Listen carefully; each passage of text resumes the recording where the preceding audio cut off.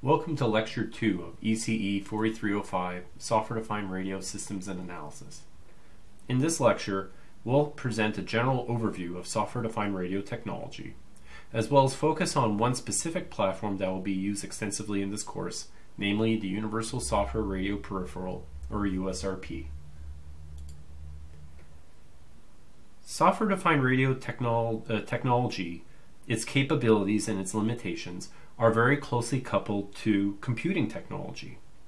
So if we take a closer look at the evolution of the computer and microelectronic technology, we see that there are significant advances in computer technology over the past several decades. We've gone from computing systems that took up whole rooms to now computing systems that fit in wristwatches, in very small form factor smartphones, in soda dispensing machines, and in automobiles and elsewhere. And as a result of these advances and innovations in computing technology, we now have microprocessor systems that are faster, more powerful, energy efficient, compact, and a number of other very desirable traits that can be used in several sectors, including the communication sector. In particular, over the last couple of decades, we have seen how this sort of computing technology has been adopted into communication systems engineering in order to implement some or even most of the baseband radio functionality that are contained within a communication system. These types of communication systems that implement all the baseband functionality using software or some sort of programmable logic is referred to as a software-defined radio, or SDR. In general, there are three basic types of microprocessing systems that are available for software-defined radio systems. The first is the general purpose microprocessor. This is a type of processor that we find in our computers and laptops and such, and in general have several very desirable traits, such as it's very reconfigurable and it's accessible to some sort of human user in terms of implementing whatever, whether it's Excel spreadsheet or a radio design using some sort of simulation or design software. On the other hand, general purpose microprocessors are not really specialized for mathematical computational approaches, and they're not very power efficient in most cases. The second type of microprocessor system is the digital signal processor, or DSP. In this case, we have that same sort of accessibility as in the case of the general purpose microprocessor. However, a DSP is very much well suited to performing mathematical computations, and also is power efficient in many applications, including your cell phones, which the latest versions do contain a DSP chip inside them for performing a variety of operations such as filtering and speech processing. On the other hand, these types of processors are potentially computationally expensive and not very fast relative to the general purpose microprocessor system. Now, the last of the three that we'll be looking at of the basic type of microprocessor systems is the field programmable gate array, or FPGA. This is a slightly different beast than the first two, in the sense that the level at which you sort of design and interact with this type of processor is much more closer to the hardware, to the metal of that processor relative to the other two. So as a result, in addition to this type of processor being very computationally powerful, in many cases it's also very difficult to implement designs and such on an FPGA because of how low level the interaction must be between the human designer and the platform itself, as opposed to a general purpose microprocessor or DSP. Furthermore, FPGAs tend not to be very power efficient as well. So as you can see from these three types of processor systems, that there are both pros and cons to each one of them. In this course, we'll be focusing on using a general purpose microprocessor in order to implement software-defined radio designs entirely using a commercially available software suite called Simulink that will implement these digital communication systems and then use a software-defined radio that's connected to them to transmit these signals over the air to another radio. So what is a software-defined radio? Well, simply put, a software-defined radio is a communication system that has reconfigurable and reprogrammable attributes where the hardware for that radio system remains the same, but its functionality can be changed in software or to programmable logic, depending on what sort of processing technology is being used. So as a result, what happens is we have a single hardware platform, but if we want to implement a specific type of communication system, we can implement it all in software, and that radio will perform true to its programming to that communication system design. As opposed to what we call a hardware radio, where if you want to change the functionality of the radio, you literally have to change the hardware components that compose that radio platform in order to modify how it operates. Software-defined radios also possess some degree of control over its hardware, especially what we call the radio frequency front ends, or RF front ends, where we can actually have the software tune some of the hardware components that are not, let's say, can be implemented in software, but can be controlled through some sort of, let's say, microelectronic mechanical systems or MEMS or some other sort of hardware that can be tuned using software programs. So key features of software-defined radios relative to, let's say, hardware radios are the following. The first is multifunctionality, and again, this sort of emphasizes that reconfigurable, reprogrammable attributes of the software-defined radio platform, as opposed to a hardware radio, where if we wanted to change functionality, we would have to unsolder components or unplug components and plug in new components. A software-defined radio and its multifunctionality means that if we don't like a certain operation, or we want the radio to implement a new function, we will literally just download into memory the new design, if you will, in software, and then afterwards be able to take that design and click execute and run that instead of the current one, and have a completely new operation using the exact same hardware.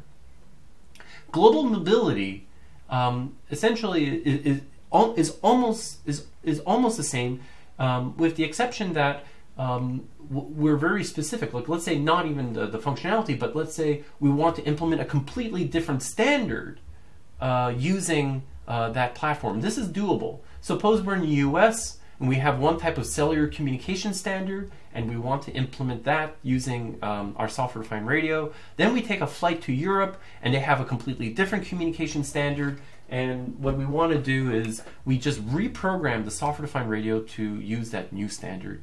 Ta-da! So that way we have some sort of multimodal type of platform. Compactness and power efficiency?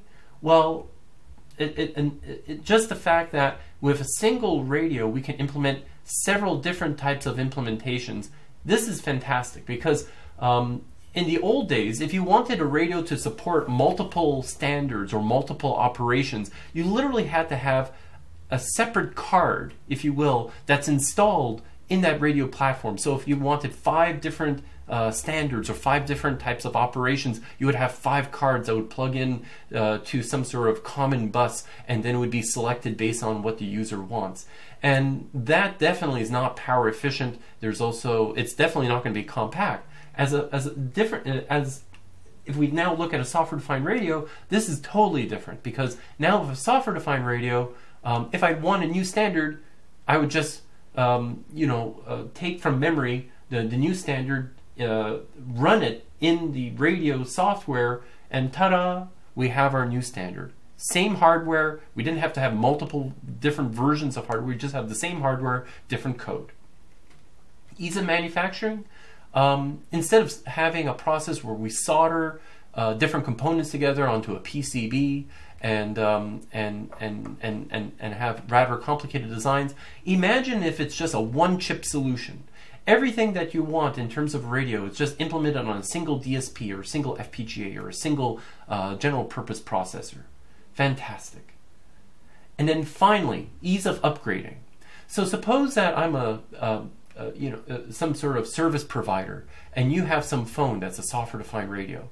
And suppose I'm suddenly offering 5G cellular service, and your phone at the moment only supports 4G. How would I upgrade your phone? I would essentially do a firmware update. Boom, your phone now can support 5G. If let's say your phone is not a software-defined radio and you want to upgrade to 5G, buy a new phone. So remember that those diagrams that I drew in the previous lecture of the basic building blocks of a digital communication system, both transmitter and receiver. We call this a transceiver. Well, where is that dividing line between the software world, where all that baseband functionality is implemented using software or programmable logic, and the analog hardware world, where we can tune some things, but in all essence, we can't really program anything. And so let's look at that again a little bit more closely. So let's revisit our communication system drawing from the last lecture. So we had a binary source, we had a source encoder, we had a channel encoder, we had a modulator, digital to analog converter, RF front end, and then at the receiver, almost the exact opposite, right?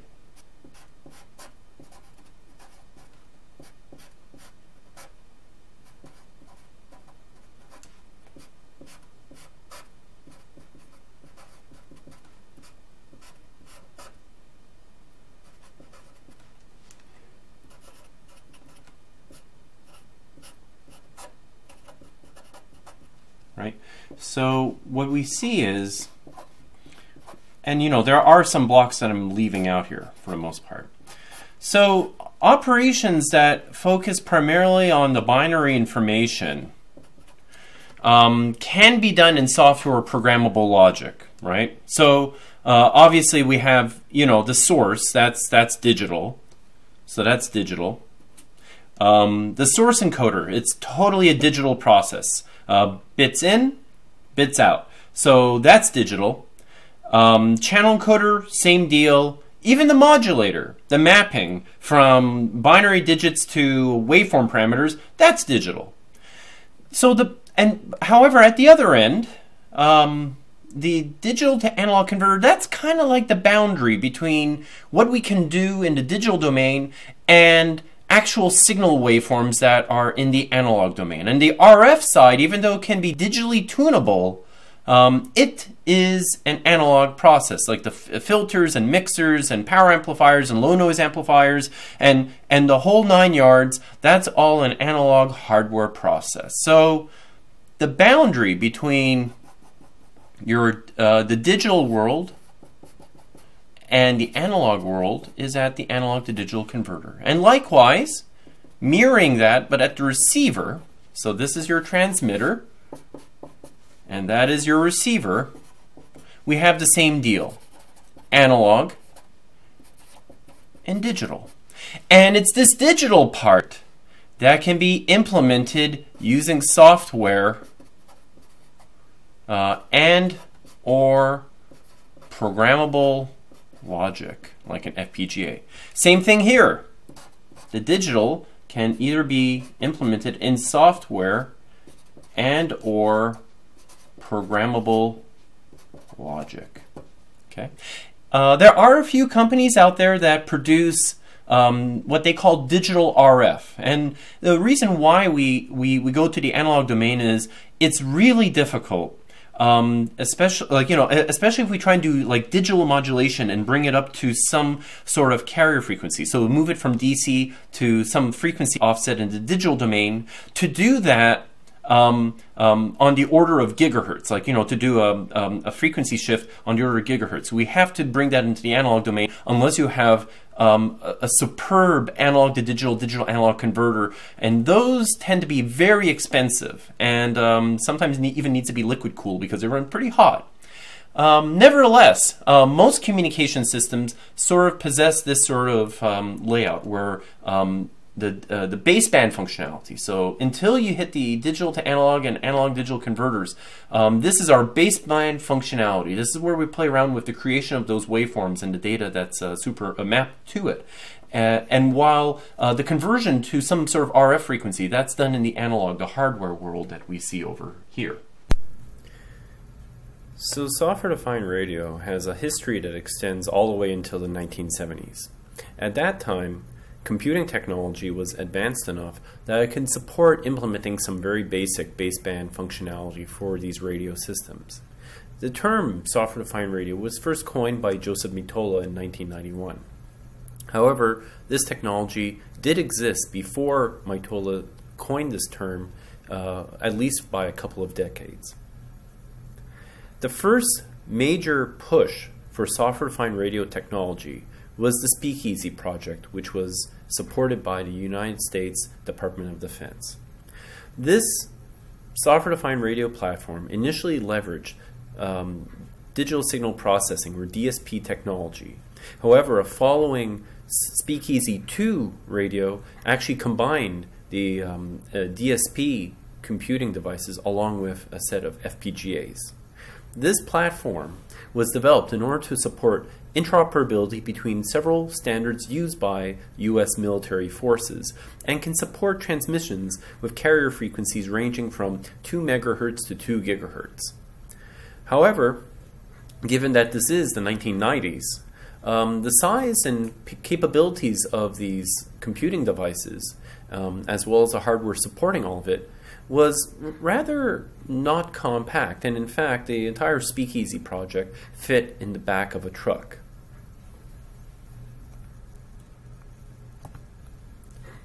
Nowadays, we have numerous options to choose from in terms of SDR technology.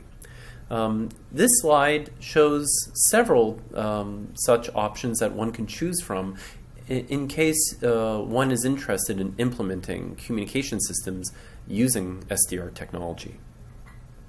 The first is the Joint Tactical Radio System, or JTRS. This is a military software-defined radio program that has been around for several years and is supported by the United States military. This is a huge program. There are numerous companies that are working on it, and what it's trying to do is eventually enable SDR to be used by most military forces in the United States. The next three SDR platforms, the Berkeley B2, the Rice University Warp, and the Kansas University Agile Radio, are all university-focused SDR projects. As is, in other words, these software-defined radios were most likely sponsored by some sort of external source, either government or industry or a combination of the two, or maybe a consortium. And up to the university researchers and research engineers and graduate students to construct these SDR platforms. And each one had a very specific niche that it was focusing on. Finally, the last software-defined radio platform in this list, the Universal Software Radio Peripheral, or USRP, was initially developed by EDIS Research LLC, which is a small company located in Silicon Valley in California. However, recently it was acquired by National Instruments. However, EDIS Research still exists and continues to produce a family of products based on the USRP.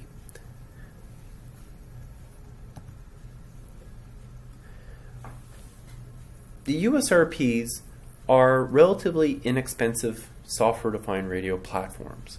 As opposed to, let's say, many other software-defined radio systems that are out there that can be purchased, the USRP really is targeting folks in both the academic communities as well as, let's say, some amateur groups like radio astronomy and such, and yet still provides that flexibility for implementing digital communication systems on these platforms, but without a very large price tag. For instance, the USRP-1 is currently available at a cost of $750, while USRP-2 or USRP N210 usually is just under $2,000 in cost, which is relatively inexpensive compared to other SDR platforms currently out there.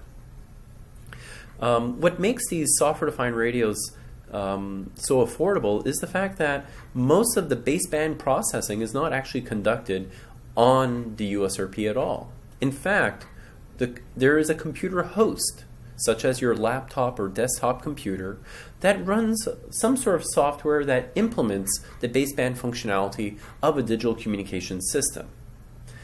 And then what happens is the USRP attaches to this computer host. Essentially, the P in USRP, the peripheral, literally the USRP acts as a radio peripheral to the computer host. So once the baseband processing is completed, the information that's generated is sent over whatever sort of interface that's connected to the USRP and the computer to the USRP. It is then filtered and resampled and then upconverted to radio frequencies and then broadcasted over the air. And so that's why the USRP is so affordable, because most of the baseband processing is actually done off-platform, and the USRP actually acts as some sort of attachment to the computer to enable the wireless transmission capabilities of a software-defined radio. Since it's really difficult to support a very wide range of transmission frequencies, due to a number of reasons. Like, whenever you design a radio frequency front end that supports transmission at one frequency, to have it operate at another frequency that might be several orders of magnitude away could result in a very drastic redesign of that radio frequency front end. So as a result, the USRP has a modular approach to supporting different radio frequency bands. So in fact, if you want to operate in 0 to 100 megahertz, you use one type of RF frequency front end, which is implemented on something called a daughter card. On the other hand, if you want to operate in the 2.4 to 2.5 gigahertz ISM band, you use a different type of daughter card. So you remove one daughter card and install the desired one in the USRP in order to operate in that frequency. However, recently, in the last several years, EDIS Research has produced several RF daughter cards that can actually support rather wide bands of RF frequencies, as we will see in the next few slides.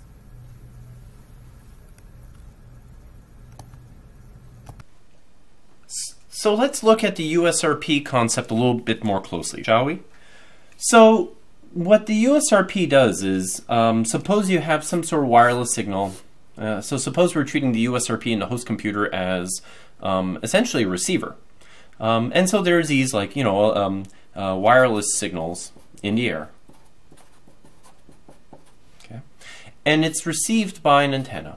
Okay. And so they're intercepted by the antenna. And it's fed into the USRP block. Okay. So that's our USRP. Right. So what's happening? The USRP, what it's going to do, for the most part, is, so it has an RF stage. And what the RF stage is, it takes the signal. So step one is it takes intercepted signal and brings down to baseband. I.e., it brings it down to 0 hertz as a center frequency, DC. Then what it does is it does the analog to digital conversion. And so depending on your choice of A to D, D to A, in this case, the analog to digital, digital analog converter on the USRP N210 is 400 megasamples per second. So what happens is, so how does this look like? So if you have something that looks like this, right, that's your DC waveform. What ends up happening is the ADC will essentially sample it at a rate of 400 mega samples, right? So 400 million samples per unit time in seconds. So that guy is going to look like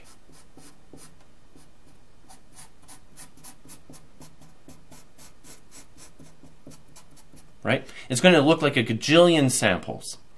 And then what happens is the FPGA, that Spartan 3A, what it does is it performs a variety of sampling and filtering operations. And what we're doing here is that gigabit Ethernet and the computer host may potentially not be able to handle that many samples being produced by the USRP. So in this case, we'll need to downsample by some factor.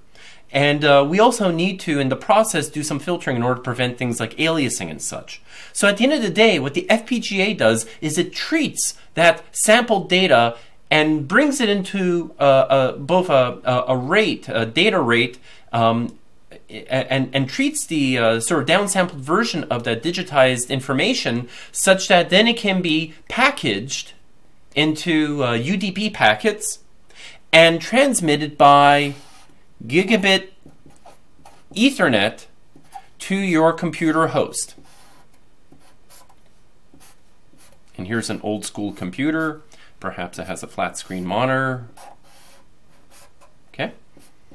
And then what the computer host does is it takes those UDP packets, okay, and converts them into, using libUSRP, converts them into data that can be used by a program such as, in this case, let's say we're running Simulink.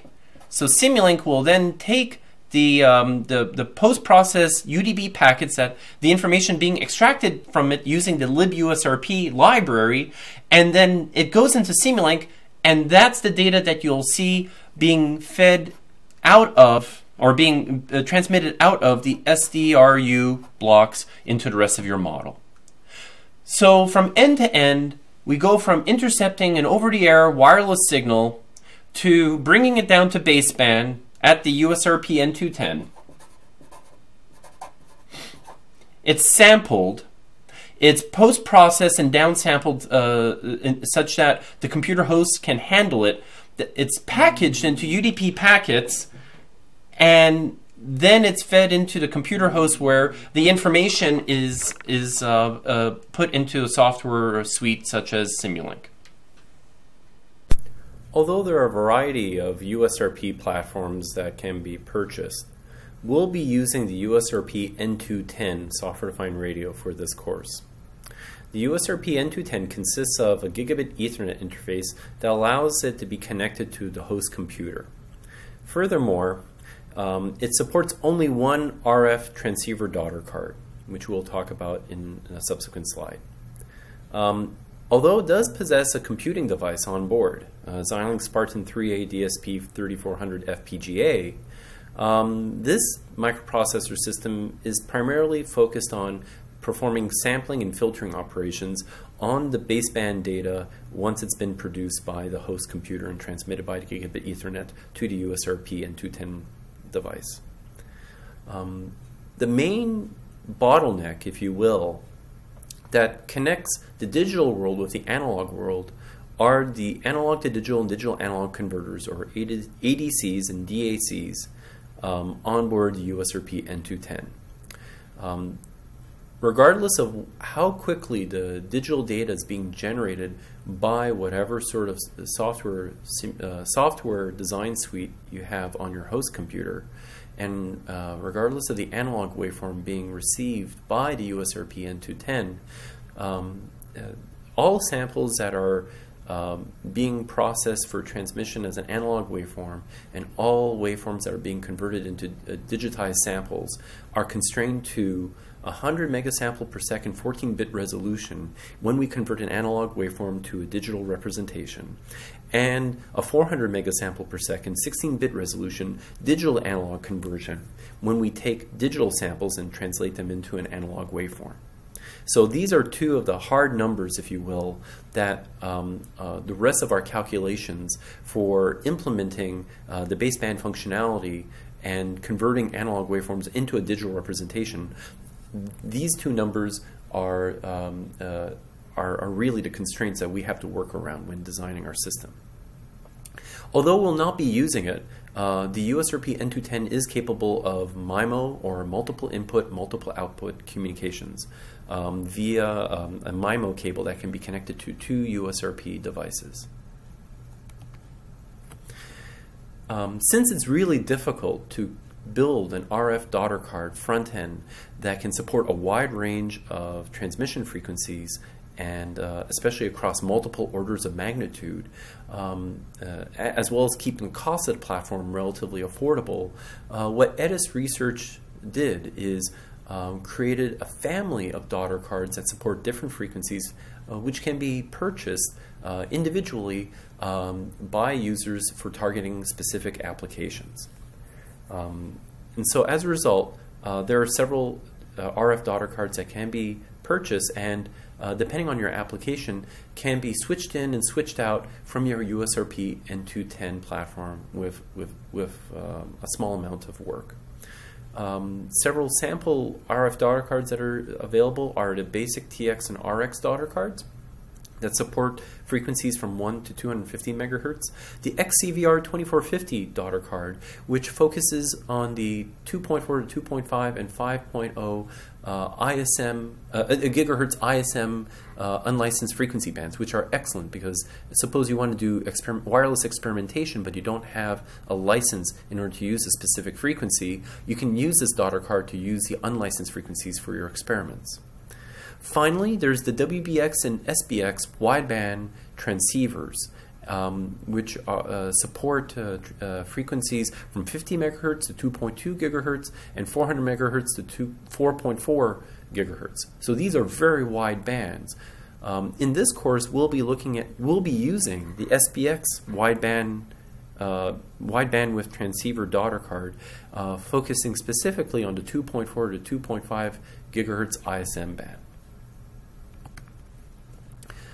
Now, the last important stage is the software that we'll be using in order to implement the baseband functionality of our digital communication system implementation in the software-defined radio. And there are a variety of options, including GNU Radio and GNU Radio Companion, which provide very high speed and computationally intensive implementations of communication systems on the software-defined radio, but the learning curve is rather steep and takes quite a while in order to become a master of these software environments. On the other hand, the Simulink interface, although it is somewhat limited in terms of the type of communication systems that you can implement, is very versatile, has a wealth of libraries and examples and blocks already available in Simulink and MATLAB that you can just take and glue together and implement advanced communication systems relatively quickly, and then have it simply interface with the USRP using the SDRU blocks in order to receive and transmit baseband data to the USRP device. So in this course, we will be exclusively using the Simulink interface and the Simulink environment in order to implement our software-defined radio implementations of digital communication systems.